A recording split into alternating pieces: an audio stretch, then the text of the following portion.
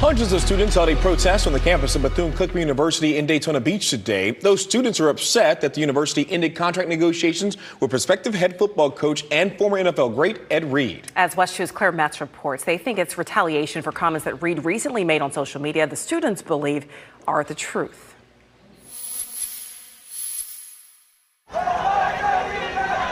Hundreds of Bethune-Cookman University students sent a message to the administration, to the board, to anyone who would listen with a peaceful but vocal campus protest. We voice concerns, we send emails all the time, no responses, so this is what it has come to. It came to that after the university broke off negotiations with prospective head football coach Ed Reed. Reed had recently taken to social media, often using profanity to criticize physical conditions here at BCU, even claiming his office wasn't clean.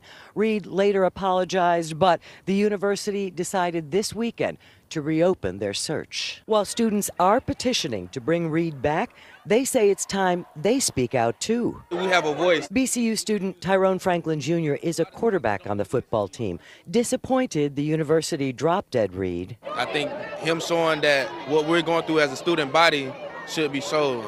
Many people has been saying this for a long time. Students shared pictures of what they say are some campus concerns, including broken doors, mold in dorm rooms, even growing on stuffed animals. The first couple months I was here, I literally was sick because of the mold. My shower makes my skin break out because, they don't really care about the health of their students. Many here told us Ed Reed spoke the truth about issues at the university, and they showed up, even marched in the street to have it all reheard.